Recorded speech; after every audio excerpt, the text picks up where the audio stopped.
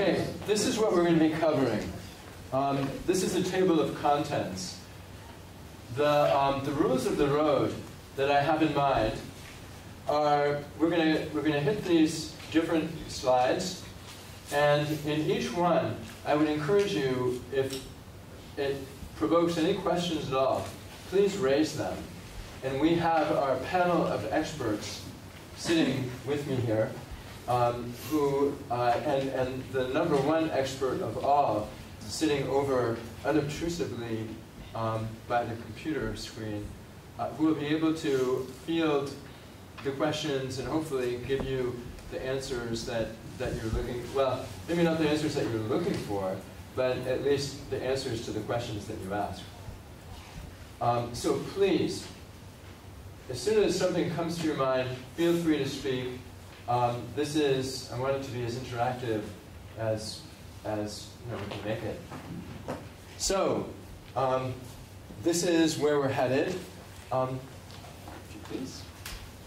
And this is a slide that you may have seen before. Berlin, I think, may have pioneered this one.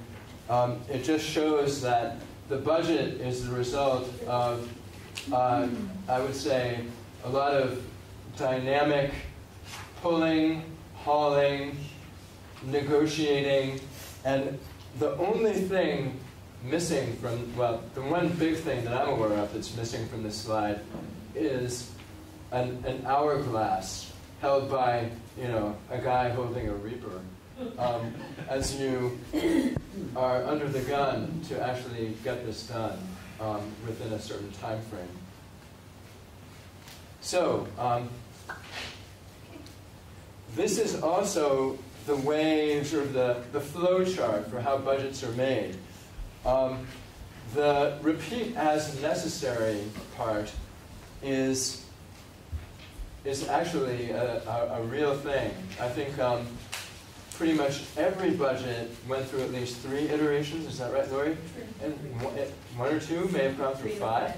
Yes. 5, yeah. So this is a very important kind of cyclical threshing, reviewing, rethinking, and then finally the board approves the budget, and then we warn it out to you voters for you to hopefully approve or at least express your view on, your yes or your no. So, the top line summary of this budget broken down by school.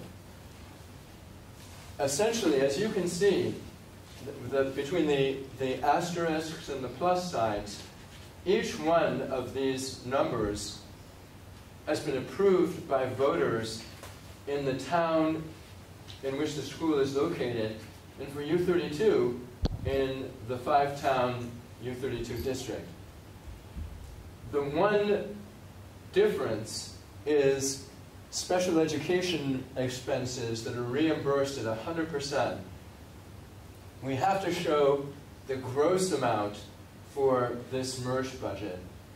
But, excuse me, the actual education spending, the amount that we're taxed on, is exactly the same as the sum of all of the previously approved budgets from town meeting day or from April 25th.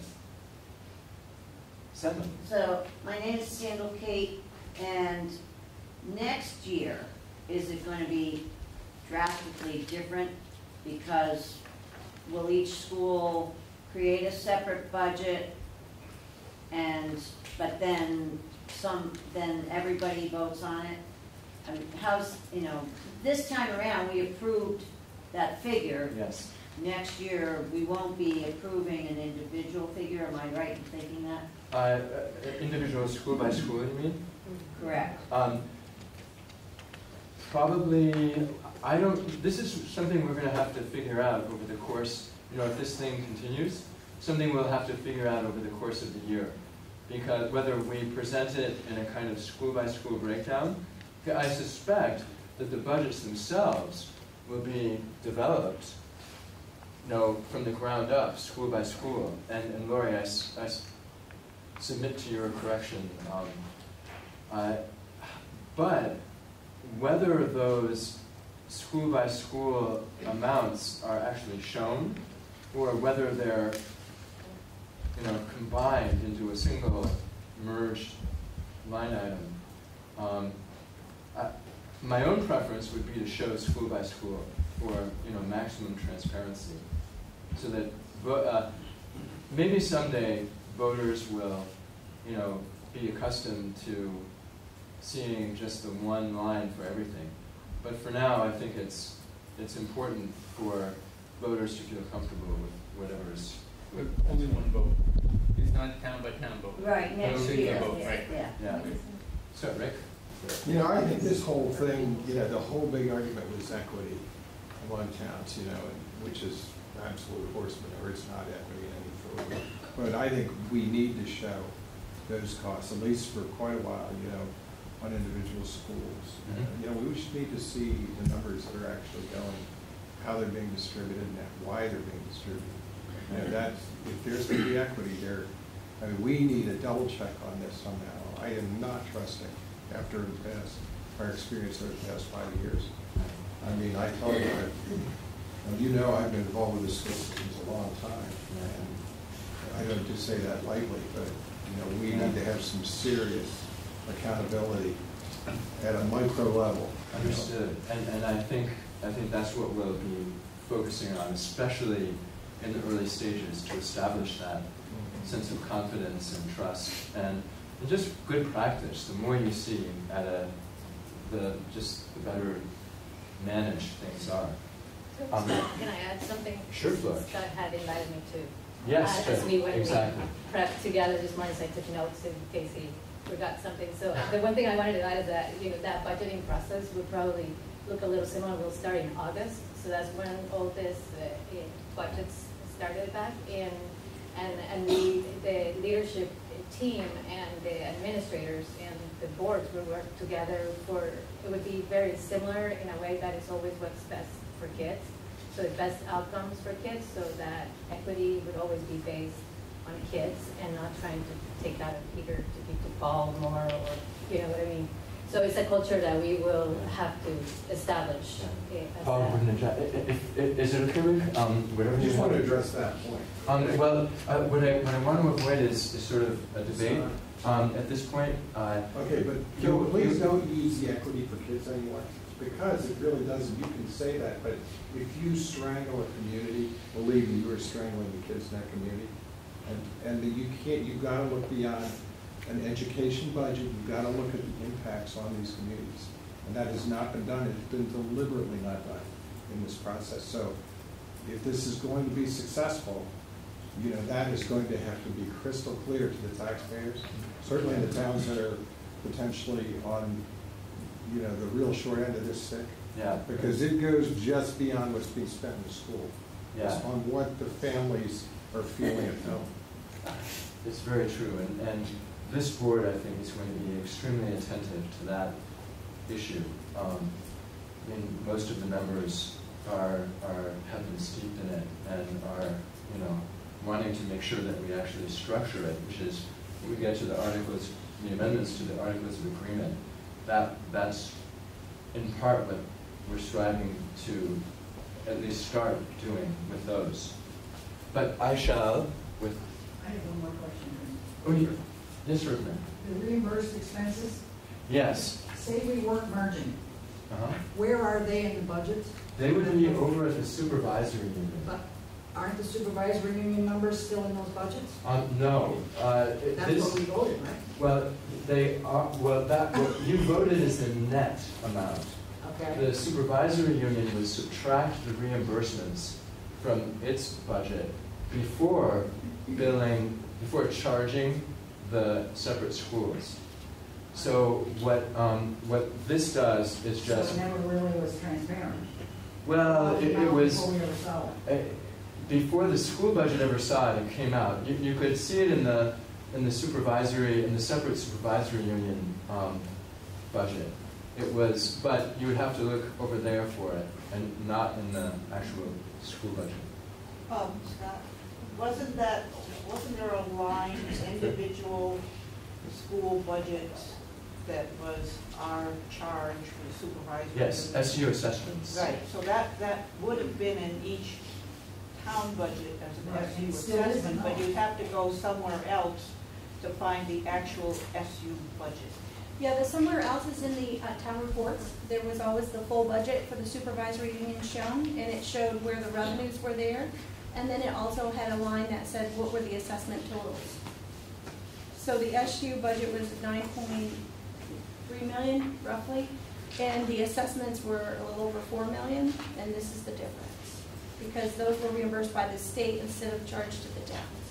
Because my accounting would have been to show it all, Right. and then show it all where it was going, and where you were getting revenue from, instead of not showing it all on your assessment, It has which to is do- what's happening here, right? I understand that. It has to do with the state reimburses the supervisory union and not the towns, which is why it's a state required accounting. It's not Is that something. still gonna happen under this whole merge? No, under the new merger, it's all one budget and it's all accumulated together. Okay. Did I answer your question? Yeah, Okay. thank you very much. Ready for the Next next? slide. Sure. Okay. Okay, this is sort of an overview of the changes. So there's the big number at the top. The expense change, the raw expense change is up 1.65%. The net impact on taxes, which is education spending, is up 1.83%. And then it shows the education spending per equalized pupil, which is sort of the top fraction of the education tax formula. Now, because of that per equalized pupil, the equalized pupils are going down. So that means that the education spending, even though education spending is only going up by 1.83, because the pupils are going down, that ratio, that fraction, is going up by 3.7. So, in other words, a little bit more than half of that 3.7 is % increase in education spending per equalized pupil is because of declining enrollment, basically. Alan? So Scott, my impression is normally the tax rate is set by the increase in spending per pupil from year to year. So in other words, if you spend 3.7% more on equalized spending, your tax rate should go up a commensurate amount. That's not showing this. This is showing a 1.83% increase in taxes, even though the equalized spending is going up almost double that. Well, I think that the net impact on taxes is that education spending line all by itself. So, and then the education spending divided by equalized pupil, you're right, that's the ratio by which taxes increase. But it's because of the shrinking of that denominator that the overall ratio is getting bigger. Should we continue? All right. This is slightly more detail. I know a lot of numbers, sorry.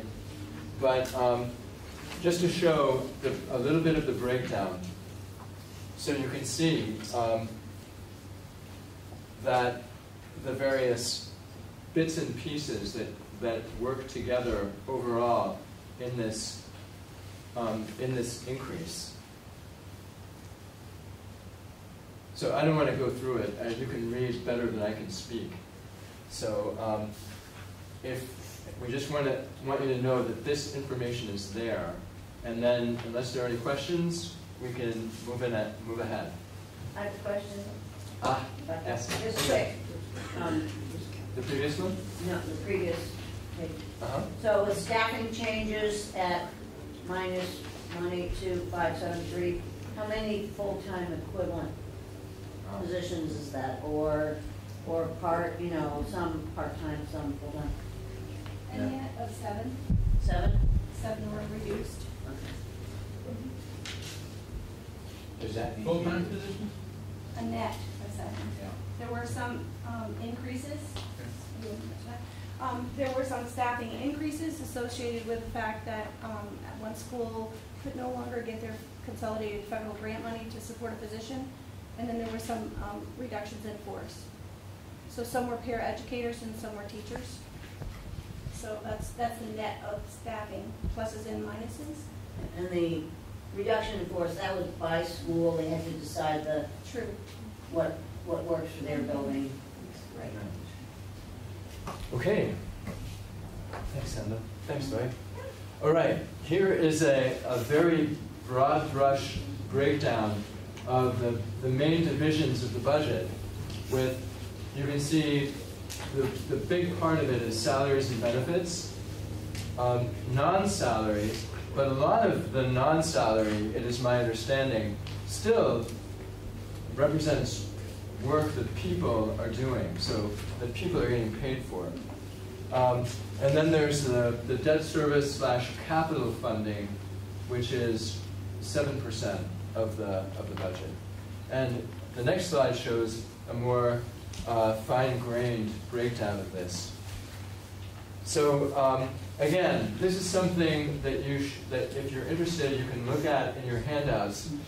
The main thing to just to recognize is the tremendous similarity between last year and, or rather, the current year and this coming year budget, the one that's going to be voted on. There,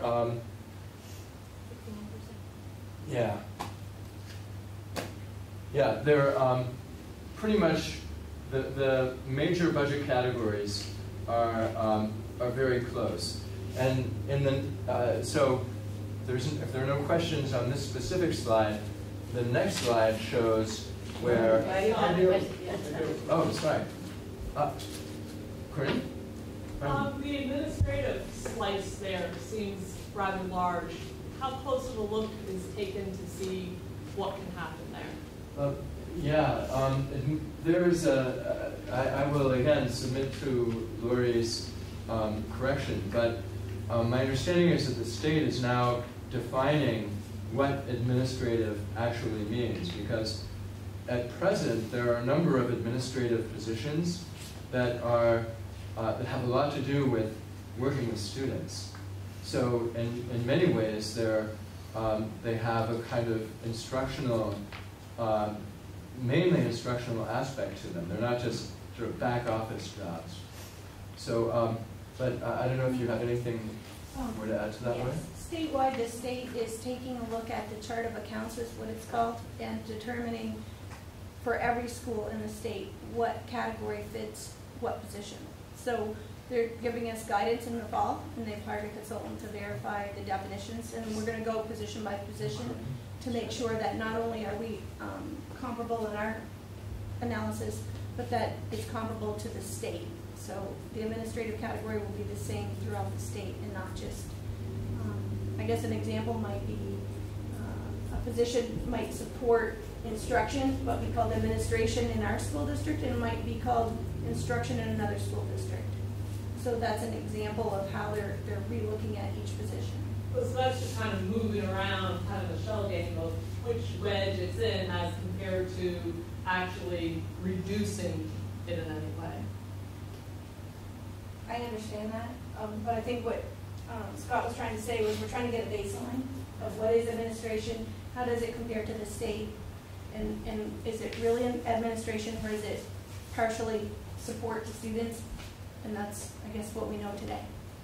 Yeah. Stephen? So, Stephen Belcher, so I would also say, Corinne, that within the administrative category, we always look at what's there when we build our budgets, but it includes support personnel as well. It includes more than just administrators in that budget. And so we always look at what can we reduce in terms of of the support. And I know at U32, we've reduced the number of clerical positions as well over time and tried to distribute out some of the work that that's done in those positions to try to reduce that number over the last several years. I think you see that our reductions don't necessarily show up just in that piece right there, but because there weren't a whole lot of reductions last year to this year budget, but in previous years there was. So, yep. Great. This is the question about the 2% capital fund number. I'm really curious to know where that comes from. I calculate that every year for the state of Vermont. We do several hundred buildings, and that's your major maintenance and your capital investment. And that number is typically, and you look at it from 20,000 feet, 2% is the extreme low end of that, and it's closer to 7, what that number should be, and that's even a dangerous number to go on. You know, and that's based on not so much the budget, but it's 2 to 7% of the replacement cost of the buildings. So, you know, I'm really curious, you know from my work in the past, if we ever get our hands on the capital funds so that we aren't bonding, it will have a really significant impact on our tax rate, being, in terms of stability.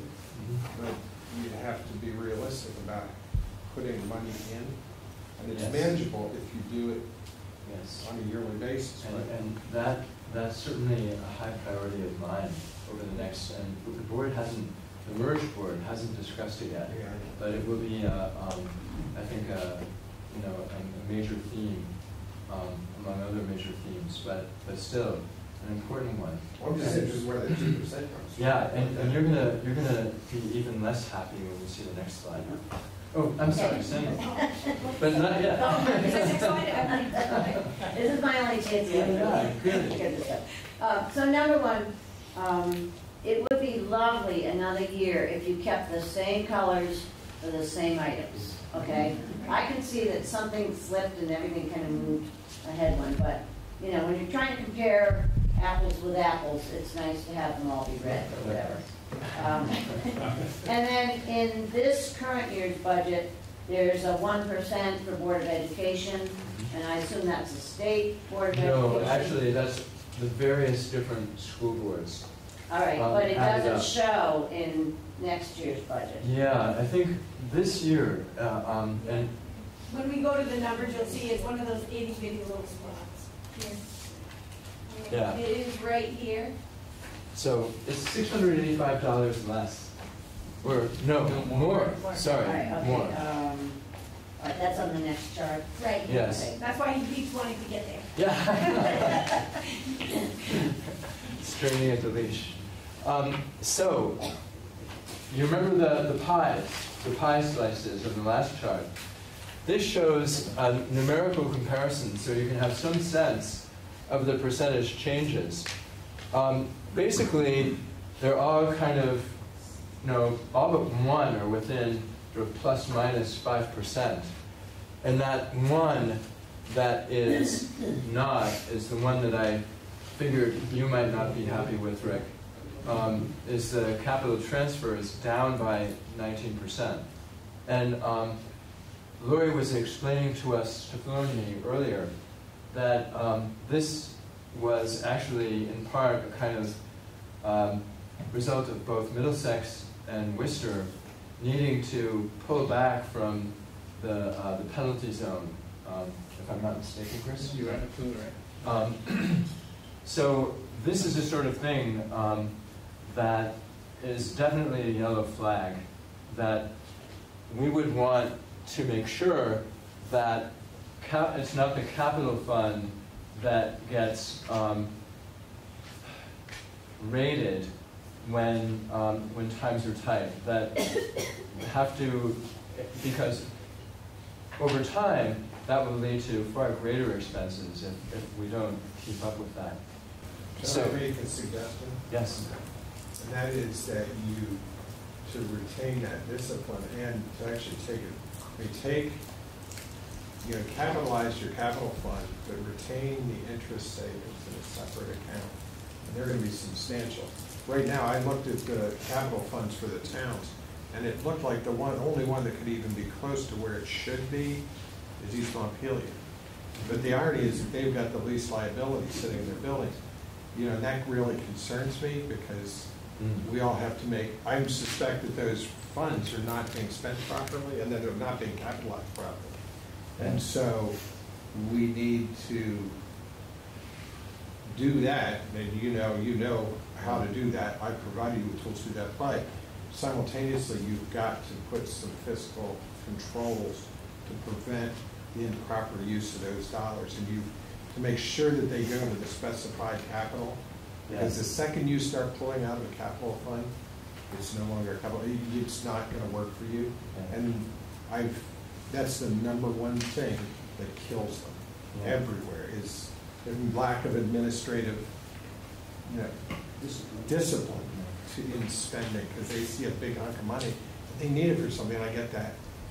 But a way to beat it is that there's those funds, especially when you got 6 schools out there. They're generating a lot of interest incomes in the years where those accounts are big. Instead of giving it back to the taxpayers, put that into an account, but also have controls on that so that it gets used. You basically, you have to go through some approval level to be able to do that to make sure it doesn't just get squandered because, that will accumulate quickly. Yeah. I believe Lori is really good at that. Yes. She is. Is there a building over there somewhere? Yeah. Chris, did you want to? A way, Rick, if a way of doing that is to basically have capital expenditure as a separate voting item. So that every year, so that the community's going to vote a certain amount that goes into it, and then you have to get the community to say you take it out. When I built the Callis capital model, that's what I recommended to the board. They didn't do it. It said make it an article, separate article every year. To only the only things that were the only way you could take money out of it is if that was a line item in the capital fund, and if you wanted to take out for any other reason, you had to go to the taxpayers to get approval. I mean, you literally need that level of discipline because you won't get it any other way. You've got to, you got to keep tight rein on these, or they will be abused. And then you might as well let it happen.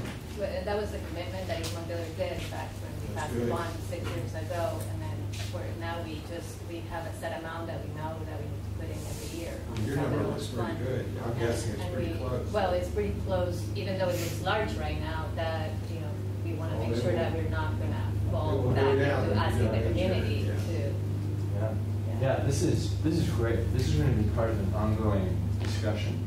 Well, this is only 2% of the budget here, Yeah. but the impacts on tax rates are huge, and you don't bond. And the crowding out effect on education and spending on actually teaching children.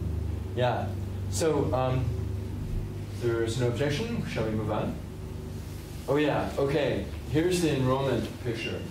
We're in a period of declining enrollment, and have been for quite a long time, and who knows for how much longer.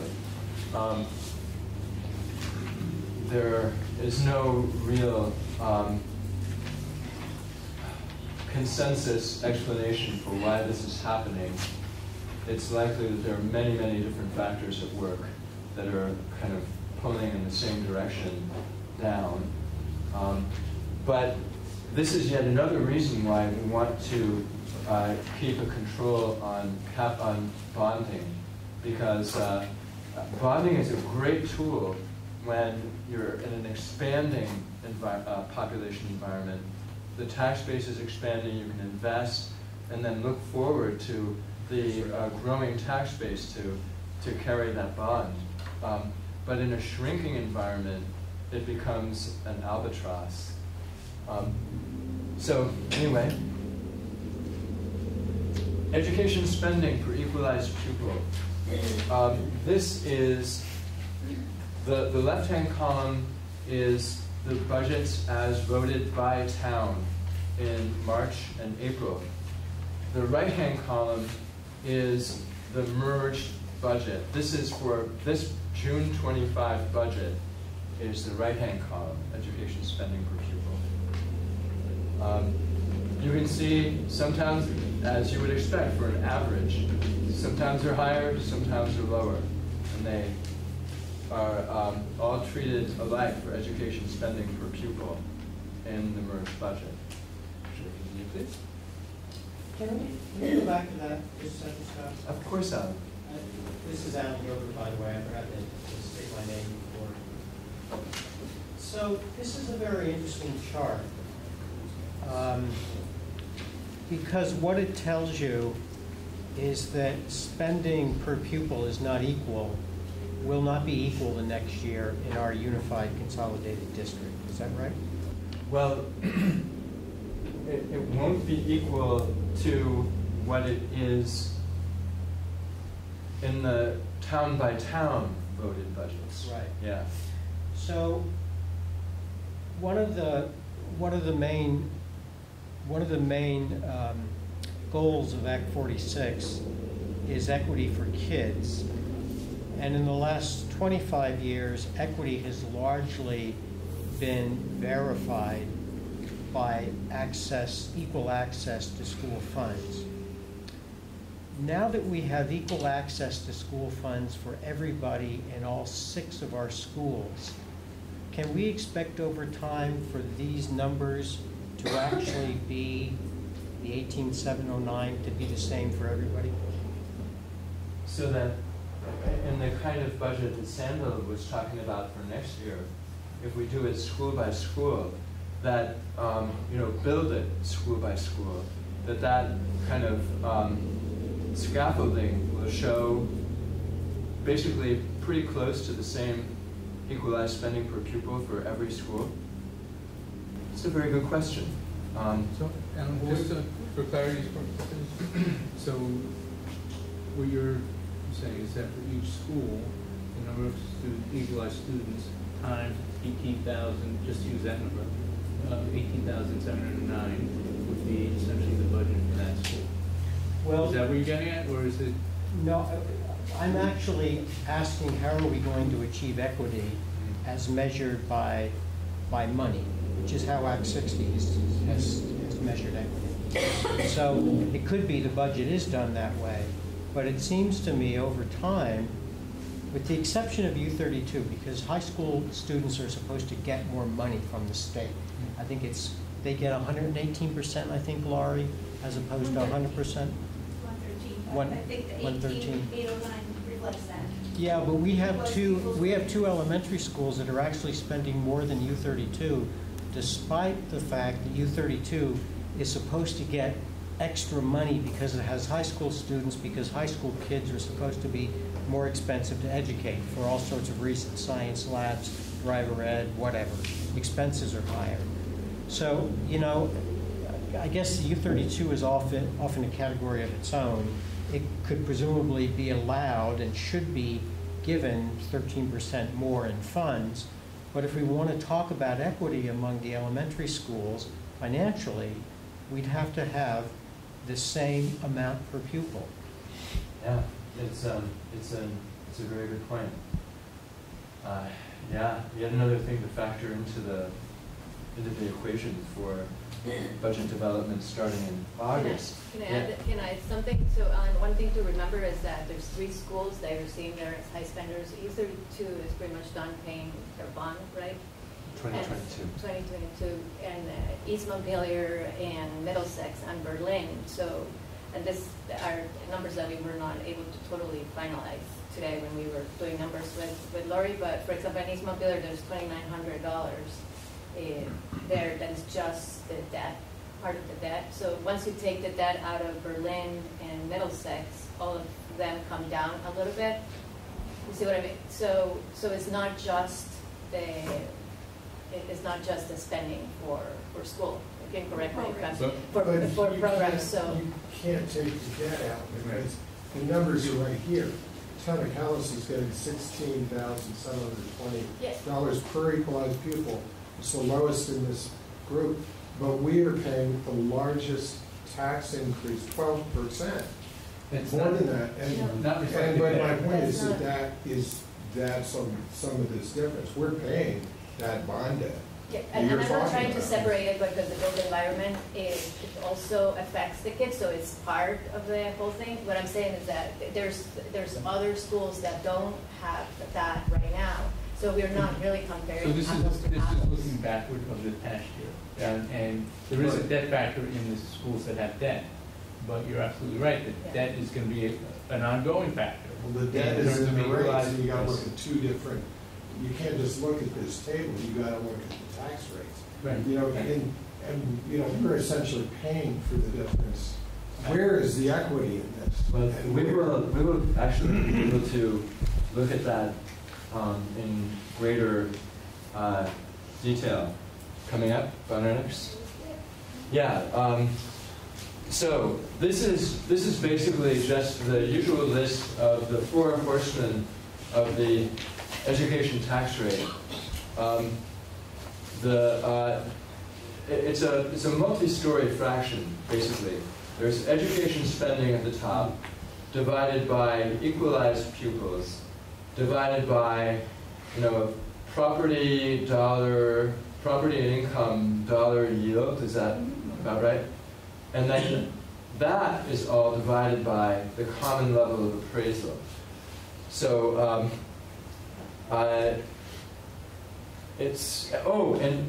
and before it's divided by the common level of appraisal, it's multiplied by the statewide education tax rate. So is that pretty much right? Great. I can't believe I got it right. You've been working on it for years. For years. I know, it's so true. So anyway, I guess, thank you. The common level of appraisal is always sort of represents, it always seems to feel like the last kick in the pants for tax purposes. You'll see the following chart. Basically, all of the CLAs, all of the common levels of appraisal are declining. And because the tax rate, the CLA is a denominator, a declining CLA means a higher rate. So you can see here, you might, again, it's another one you'll want to consult your handouts on. But this, I think, you know, you can see who gets walloped. Middlesex gets it hardest. I think Calais maybe, and Worcester to a degree as well. And Berlin, not so badly, and East Montpelier, not so terribly either. So, yeah, if you're having trouble getting to sleep tonight, remember this. So this is a detail. We've put it in because it's a little on the technical side, but it's important to have in mind. It's always a factor that I know you just saw me almost forget to mention it. But Flora, did you want to say anything? No, it just reminded why we're not properties were selling. Not everybody knows that. Oh, the CLA. Oh, for the CLA. Yeah. Yeah, and part of the problem with the CLA is that I guess it's a rolling average over 3 years, and even a rolling average over 3 years in some of our towns, so few houses sell from year to year that they're trying to do a statistical operation with like a microscopic sample, and it's bound to kind of do crazy things, even averaged over 3 years. Okay, now here's where we get to sort of the tax details. Once again, I'm not going to spend a lot of time dwelling on this, but this chart on your handouts, this is from the votes, the budgets that were voted in March and April, the town by town, or school by school, I should say, to include U32. School by school budgets in March and April. And so you get the combined impact on residential tax rate. You should use that as the baseline when you compare with the merge rate, which is, voila. So, yeah, this is basically the same chart showing the merge rate. So you have to kind of move back and forth. Calais is the only example that I can remember off the top of my head, which the original increase would have been 4.2 cents in the town voted budget. In this one, it's 0.123. So the difference is 8.1 cents. An increase of 8.1 cents. So you can work out what that difference is for your town. Different states. From Yeah. We're some of the lowest spending per equalized people, and yet we're paying an exorbitantly high tax rate. Yeah. I mean, I won't support this budget. Yeah, this is okay. Well, there are a few things to go before you can fire torpedoes.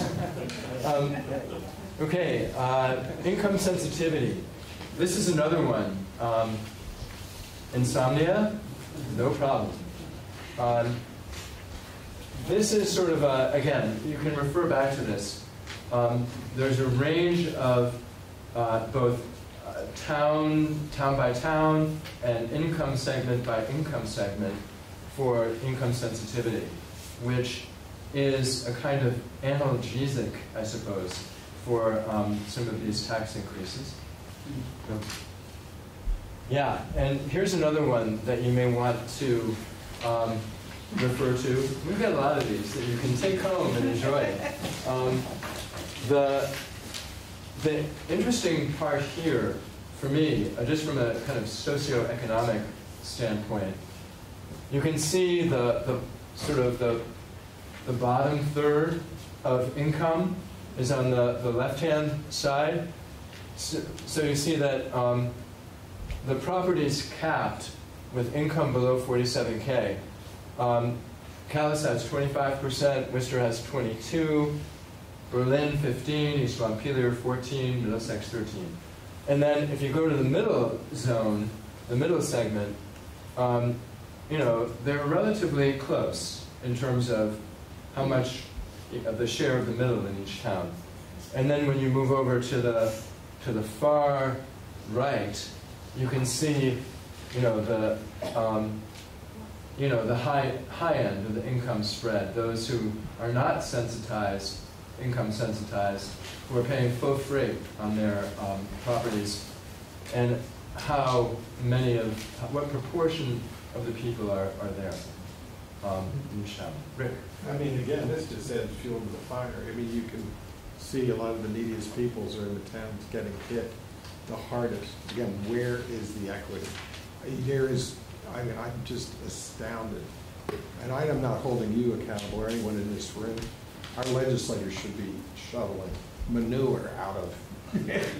This is unbelievably bad policy and result. I mean, this is a travesty.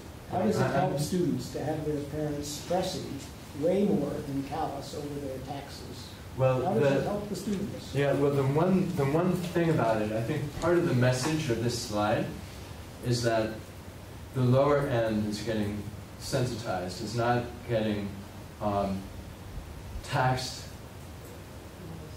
in the same proportion. You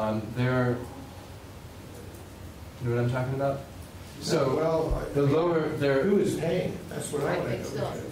Yeah, somebody's still picking up right. the difference, and probably us. And how much difference does it make? The three people I know who are in that first column get a minuscule amount off. I mean, it's enough for a box of cereal once a month. It's nothing. Yeah. I mean, it sounds good, but it works out to be nothing. Yes. I'm trying. Oh, Corinne. Corinne, Berlin. I didn't say that before. So it's really painful to talk to residents and taxpayers when any of them that have really been following along know that Act 46 was first tooted back in 2015 as it would save us money, and to see that taxes are going up. So what is it that can be said to them in light of this, as far as, will there be any cutbacks, whether in salary or personnel at central office because there's fewer meetings to prepare for? Are there other cost-saving things that are being looked at? Because we all know this budget is just kind of like on us, just because the way things unfolded. But as far as what people are looking toward next year, is there any little light at the end of the tunnel that I can point out to people? Light at the end of the tunnel. I think the only light at the end of the tunnel is basically us and our effort and as Flora mentioned, we're going to start digging into this as early as August, and with trying to see where there might be ways to take advantage of this without sacrificing the good things that we have. But Can I just suggest, the gentleman in the front, yes. can you take advantage of his knowledge, your board members? Oh yeah. I go all the time. You're not up there? Not on this board, I'm Well, on Capital's board. what I mean is, as the new board starts working on all of this, pick everybody's brain. Oh, absolutely. Because- We will. Because that, to me, I have noticed over the last several months, that hasn't been happening. It's been kind of a closed thing going on here, and we all of a sudden find out what's happening. Yeah, that's because Pick the people that know, pick their brains. Yeah, I have to confess that the amount that we're basically doing a lot of improvising as we go, and trying to, being driven on an inhumane, it's sort of like a death march timetable. But I was. Everything that goes wrong is all your fault. That's the whole point. That's why I'm here. Well, Scott, I think, Yes. Go ahead, Dot. Sorry, Dorothy. I was just going to say, the other thing is that it brought home to me again Monday night when we had the carousel meeting, and until now, we have had 32 board members to deal with all the issues or projects or whatever in our district. Now we have 10. So you can see why we sort of feel like we're being, it doesn't seem clear to you because we're trying to get our feet under ourselves and stand up and do the work. The other thing that I want to say, sorry, No, go ahead. as far as the U32 board goes, we came up with a really fiscally responsible budget. We had to cut positions. We revisited this multiple times. So it's not really us per se that you're going to end up being upset with, because we did spend the time to do what we had to do, and we had budgets that passed. So that being said, we've tried to do those things that you're talking about, and positions have been cut, and administration positions have been switched around, at least on our level. So, it's not like it hasn't happened. And maybe it wasn't this year, but it was last year or the year prior. So, you can't beat us up because of what we've come up with for a budget. Mindy? Well, I was going to say, it hasn't been a tight time frame in the sense of the 4 years of public meetings and Act 46 discussions and the committees that started. There were a lot of public meetings and discussion, and it didn't come out to a point where people voted for some of what were supposed to be tax breaks. I don't know that they would have been, but since November, when it became known that we had to have something by June 30th, it may feel like it's been crushed or tightened, the time frame. But there really has been a long time of Act 46 discussion and public meetings It's and been information. an eternity. It has, and it hasn't been easy, and it hasn't always been, there's nothing easy about it over those years of a lot of frustration and a lot of public input. So I think it may feel that way right now, but there has been reams of notes over the last 4 years over this process. That's true. Over the process, but not over cobbling together a unitary budget, No. which has complications and impacts that we did not grapple with because we were looking for the alternative governance structure which would maintain the local board. So this year will be enlightening and difficult, to say the least, just because you're going to have the same amount of money but much more different competing interests amongst the different the needs that need to be served. Yes. I think. Yeah, to say the least. Thank you, Chris. Rick? You know, the problem with this isn't the budget. The school boards have done a tremendous job, all of them, in developing this. And Lori, I mean, my God, I've been involved with that, and they're heroic efforts. The problem is in the mandate and the change that was directed by Act 46. We don't see our politicians sitting in this room. And Lindy talked about all the process. I was there. Scott and I have been in this longer than anybody in this room. Since before Act 46 was Act 46, we were lobbying against that ourselves. And that, we've been there all along this conversation. At the beginning, it was really set up as a one-size-fits-all model, and it was a railroad process. When we tried to create an alternative governance system, it was denied. And the outcomes that we're seeing on these tables were preordained outcomes by incompetent legislative activity. And I'm going to call it what it is. I don't speak easily this way. Judgment-free zone, right? Well, no. Judgment, it was on the part of the AOE, whoever, Rebecca Holcomb, who created this, and the legislature. And you were in this, Scott. They very much directed and even misled us through this process, saying the towns had input, when in fact they didn't. We are really ending up with exactly what they said at the beginning.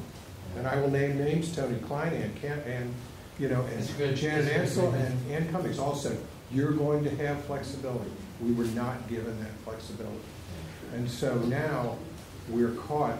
How are these numbers going to fix themselves? And let's say we vote this budget down, which I'm certainly going to vote against ethically, but at the meeting just the other night, the answer that the unified board gave are how we'll just keep submitting the budget until they pass it. Now, is that democratic process? It sounds like there should be a union to me, the whole city. Yeah. Anyway, should we look at the next slide? Anyway. Yeah, before, as somebody said to the legislature, I looked it up, every one of our representatives in legislature voted yes for Act 46. Everyone, two of our three senators did. Only Anthony Polino is the one that did not. So, Kim we put them right back So in there. legislatures at the time it passed, But because there's been changes since then. But very few, because some of them we put right back in. Kim Jessup was in And we're all with him. So, Yeah, so, Can I just say something? Yeah, please. So I just want to say that, and I don't want to be contrary, but that one of the things that we're not doing with this vote, in my mind, is fighting Act 46.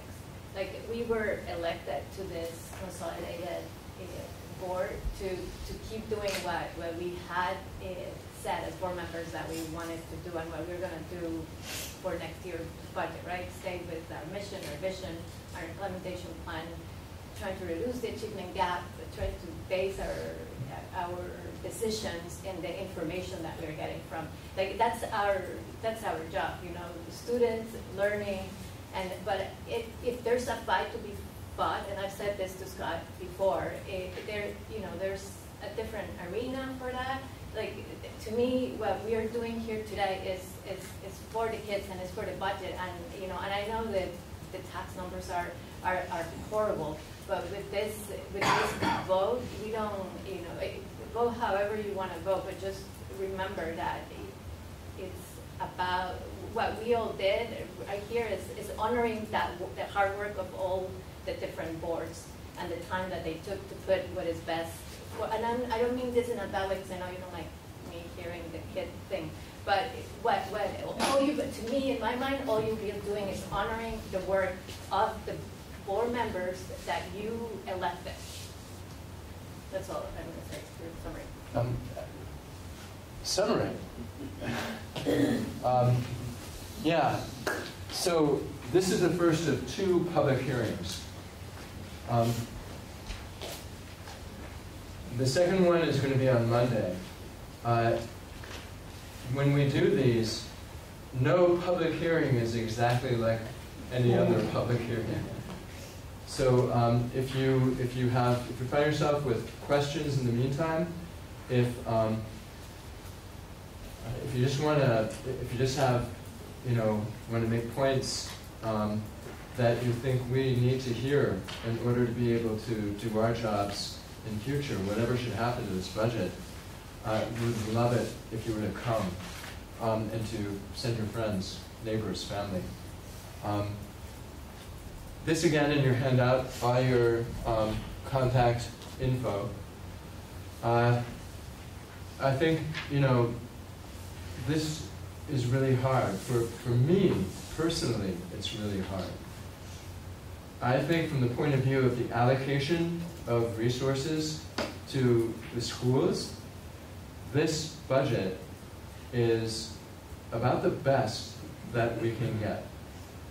Because, it's been arrived at by people who know what they're doing, who really care, who know their schools, and have worked it out in such a way to get where they got.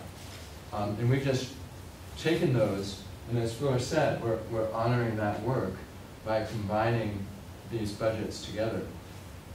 On the other hand, as has been said many times here, and as I feel myself very acutely, I think that the allocation of costs to taxpayers in a fair and equitable manner is terrible.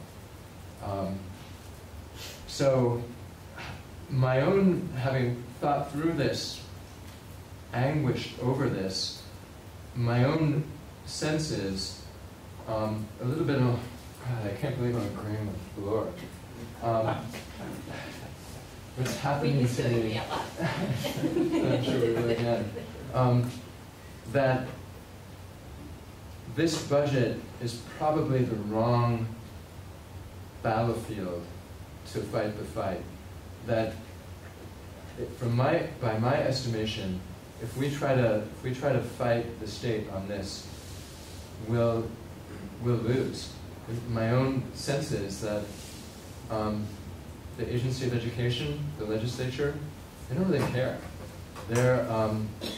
They feel that they have the upper hand, and that we'll just break our spear tips on that, adamantine surface.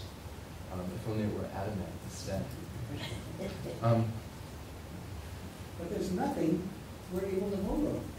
We've Well, never been able to vote. No, you know what, Scott? I have completely messed up, because the amendments to the Articles of Agreement, which we can run. Thank you, Lori. Lori's magic. This is what Rosemary was talking about quite rightly. The budget ballot is very simple, clear. It doesn't pose any technical problems for voters, I don't think. I hope. Just yes or no? Just yes or no. These articles are much more complicated.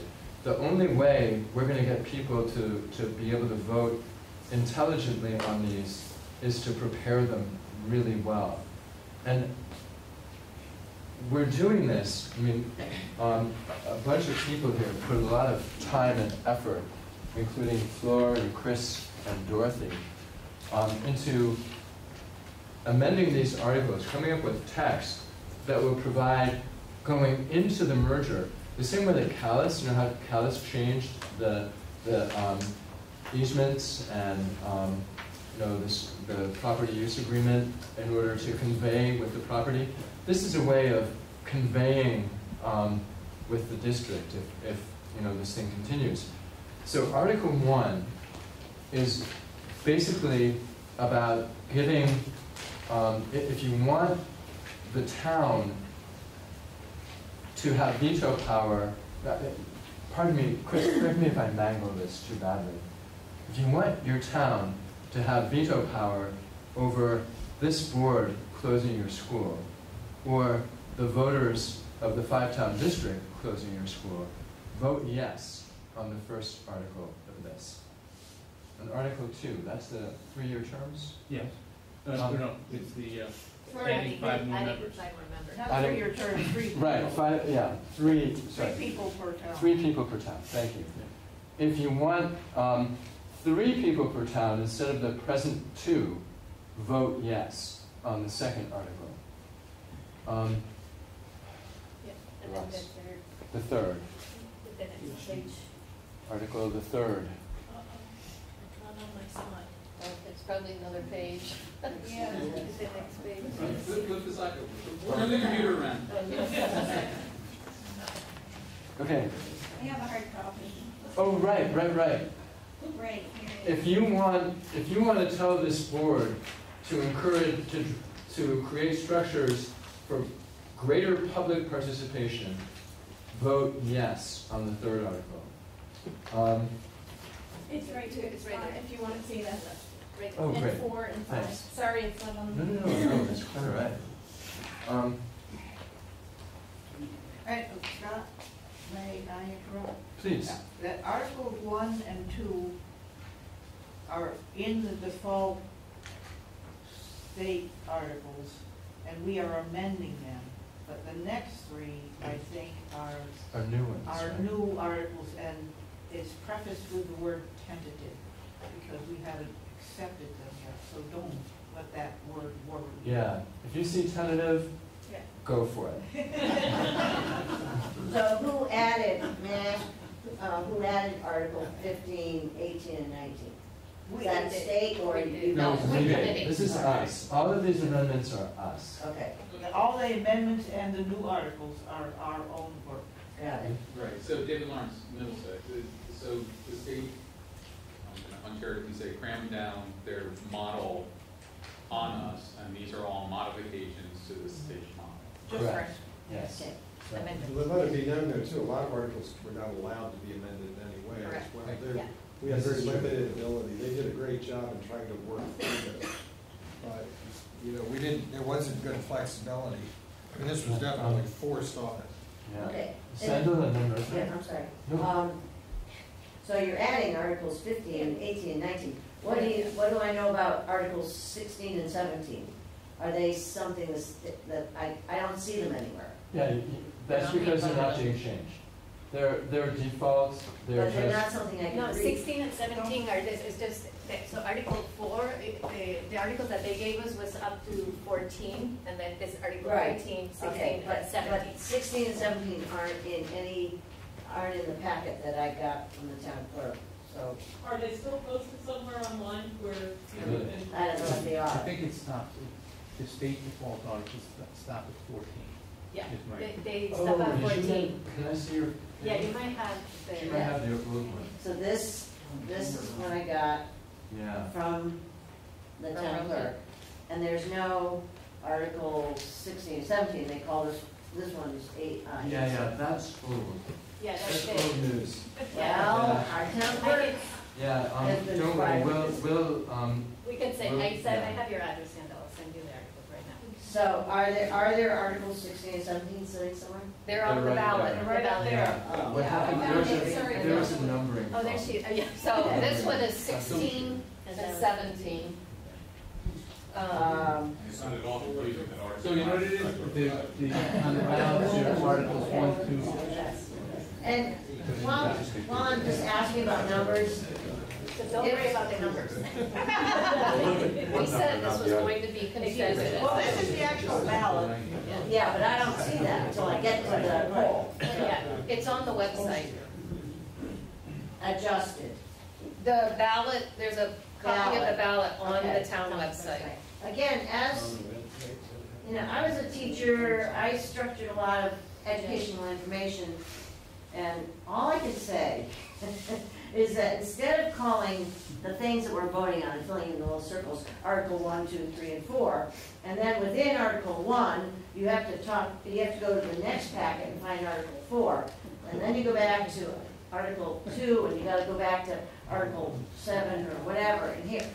It's a very poor juxtaposition of an article that you're voting on changing another article that has nothing to do with that numbering system. I And agree. if it had been me as a teacher, I would have said, item 1, or topic 1, topic 2, topic 3, topic 4, that's what you're gonna vote on, and they refer to the articles in the bigger packet. Yeah. But when I sat down with this, it took me a few minutes to get Yeah, we them made it. aligned with each other. David, before you go, Rosemary, Question I have, but I actually defer to you. No, you go ahead. Are the towns gonna mail out the sample ballots like we have for things in the past? No, they didn't have time, really. The ballots just weren't ready in time for, yeah. They're posted in the usual places. yeah. They're on the web stores and the. Yes, actually, Rosemary? First, about her article comment, Yeah. that's the way the ballots have to be, Article 1, Article 2, Article 3. We don't have a choice. That's the way they have to be. Right, it just confused me. I know, it is. Big time. I have a question about, I don't know which article it is because I don't have it right in front of me, adding the 3 people. Yeah. That's the second, Article 2, which Okay. is. Why, I think it's within that article, you want to commingle ballots. We're forced. Doesn't it say that, commingle ballots in that Yeah, article? we have to. We have. Okay, why didn't you put in there commingling the budget ballots? Because they're not commingled. They're not? No, I- no. We cannot Those are commingle called because you didn't make a provision for it. tabulator. The individual voting callus goes into the callus tabulator, and that result is available. And that resulted. And I think that's in the article That's in too. the article. I think that's in Yeah, that's the in default There's article. two, let's pull Because we the. talked about that, how that was an oddity thing. Yeah, To be commingled, interesting. because 4 other unified districts have changed theirs. To say we commingle, they put a specific It should be line right in there. Yeah, I Commingle thought it budget would be ballots. after. But they don't commingle their election. Matter of fact, they don't even hold an election district-wide, they hold it in their own town. The 4 that I looked at. But that might be because this is a hybrid model, and in order for each of the towns to have the same number of representatives in the, on the new board, you had to have, so that everyone in the district could vote for those representatives from the particular towns. I suspect that those towns that do not have a district-wide meeting for I think you're representatives have proportional, more strictly proportional representation, so that, you know, a larger town would have more representatives than a smaller town. And so by having the same number of representatives for each town in this new entity, in order for that to pass constitutional review, everyone had to be able to vote on the representatives that were on the ballot, even though they're from a different town than where you live. So is there a reason why you didn't put in to commingle the budget? Because I'll tell you one thing that's gonna happen, if the budget fails, we consider ourselves lucky that school's out. Because the reason why U32 budget is commingled It's so, is so that if it would fail in one town, nobody would know it, Yeah. so it didn't come back on the kids later. And that does happen, no matter what anybody says, it does happen. And by commingling the budget, nobody knows which town might vote it down. Yeah. And now we're going to. I On like Tuesday, that. we're gonna know who votes it down. If somebody comes back on my kids, it could be more than 5. I served on the elementary school board back in the early 90s, and it happened to my own children, so, because the budget was voted down. So we need to look at that commingling that budget, Okay. because that's really important for the kids. If we're doing this for the kids, let's do it what we can do for the kids. Yeah, And that's one piece we can. thank you very much for that. It's, note taken, for sure. Rick? It was an excellent point. But this is a difficult thing to do, and I don't know if it's, this 99% of people are not going to be able to understand these articles and what they're voting. It's a reality. We're going to get in the voting booth, and is there a way that you, as a board, and all of you have worked really hard over the years to do this correctly. Tremendous amount of work's been put into these. I mean, if you could write a summary recommendation on how to vote on each of these, or something that really briefly, I mean, this would be, and I know that there's kind of an ethical issue with that, but people I need don't think you can how advocate as a board member, advocate for, you can say, get out and vote, this is what it would mean, but I don't think you can say, please come out. How can you do it? But There's got to this be a is, way. actually, I think Chris has just put his finger on it. If we could do a cheat sheet, like what you're saying, one liner, a yes vote means boom, no, boom. Yeah, that And would on really each help. one. That would help. So it's not an advisory, but a predictive. Like this. Right. That, Oh, okay. Yeah, that you were describing what the impact of Oh, yeah. people need this. But you could go and write something. We could, but I don't know these well enough too. But I need help from Chris McVeigh. I mean, honestly, I want to make sure I was giving good advice on it. And I've been involved with this for 5 years now. So it's like, this needs to be right where people are voting and right where they can see it. Because it isn't going to work in this format. I'm worried about the budget. I'm even more worried about these guys. I am too. I'm really worried about Especially that. what's gonna confuse them is that there's an A and a B, but they only have one yes and one no, and they're gonna wanna vote yes or no on both of them. Right. Yeah. Those kinds of things. No, people are already voting. The absentee voting is taking place, ballots have been received back. Yeah. That's probably going to be some of the strongest part of the voting, because these votes that have been happening, there just hasn't been a lot of turnout. It's just not happening. Yeah. If this from Orca gets posted by the weekend, there's a chance that a few more people will be able to watch it. But like the next meeting that you have on the 24th, Berlin people have our own local meeting about easements. So people that are inclined to go out to the meeting will have to choose which one to go to. So there just isn't a lot of time. Basically, anything that isn't getting pushed out before the end of this week, it isn't doing much of any good. Thank you for making me feel very anxious. Sorry, but Yeah, no, you're right. You're right. Scott, the one, I think people vote for or against any budget or articles of agreement based on two factors. One is their understanding of what is before them, and then the second factor is whether they favor whatever that is.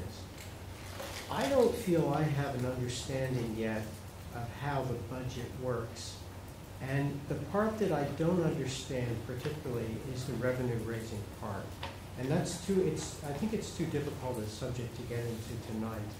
But it would really help, I think, for the next meeting on Monday, if there are any of us who show up again, to have a better understanding of how the money is being raised. Because I don't know if we're moving to a system like U32 has used for, I think, its entire existence, where schools are billed according to the percentage of students they have at the school.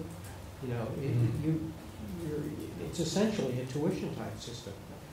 I don't know if we're using that. I don't know if we're using that for the high school, but not for the elementary. I don't understand any of the revenue side, and that worries me, because I don't like voting for things I don't understand. What do you mean by revenue? You know how, I don't want to get in deep in the weeds, but. well, you know how right now it's based on equalized pupils? Yeah. In the future, it's town by town. They're no longer equalized pupils from East Montpelier or equalized pupils. It would be a mass of equalized pupils with one education spending rate. So it sounds as though somehow the property tax base will then become maybe? I don't know. This is a very advanced question. Advanced topics in education and finance. Seminar. Yeah, right. We know it can be. David. Yeah, David Lawrence, Middlesex. This is actually a tangential question, but it should be brief. Does anybody happen to know whether with Act 46 there's anything in there that says that 5 years from now we'll be able to evaluate whether any of the goals of going through this exercise They have been won't successful. give us any money to do it. There's no evaluation. That was one of the things that the legislators were sort of talking about, but never kind of got around Because I to. kind of wonder if in 5 years after we say, yeah, we tried it, it was awful, let's go back the way it was. Yeah. There's nothing. There is another thing about the articles you need to understand, is that whatever board is in place, there is a mechanism for them to change those articles. I think it requires the electorate to vote on the changes, but it doesn't mean these are in concrete Forever. forever. Forever, yeah. So if we didn't have enough votes right now, but this is something that we all really believe, and we want 3 members and stuff, we can, this isn't, not an easy, but this is something that we all want to work on, and there might be more that we want to bring over to. Yeah, we consider these amendments to be protections, enhanced protections to the extent we can provide them. Scott? Just thank you for reminding me of all this confusion, that there is something I can work on. And thank you, committee, for, I really like what you come up with, and it's worth voting on. Thank you, Scott. Thank you all. Yeah, glad you're voting. I hope that there are more like you out there. Rick? Yeah, I mean, and I appreciate everything that everyone's done in this room. Boy, that, there's a lot of hard effort that's gone into a situation that you just cannot fix. I mean, this is now in the political realm, and this means changing legislature. I mean, the only way to fix this problem is to go the way Maine did. We're just gonna have to throw people out and do it legislatively. I mean, that is really the only recourse at this point. I mean, Yeah, we've been Laura's bullied. other arena, as she kind of euphemistically put it. Well, this is where we're going to be putting our effort, because this is an act of 5 years of incompetence and deaf ears this is very scary what this is doing to basic Vermont governance policy, and this goes way beyond education. If they're doing it here, they're doing it in other places. And this is a very fast way to end up with, like in generic suburbia. We're giving up rights that have been very good. Yeah. Thank you. Thank you. Thank you. No, thank you. Peter? Peter Harding Callis. I would just like to say that this has been much more interesting and informative, in addition to what you've done, for what everyone back here is either made comments with or asked questions about and had a discussion with. Without this audience, it wouldn't have been. It would have been terrible, I can guarantee you. It's really the audience. So I appreciate, I applaud all of you. Thank you. Yeah, thank you very I much. learned a lot more because of this. Yeah, and I feel a lot more anxious because of this. You guys have made heroic efforts to sort of sum into a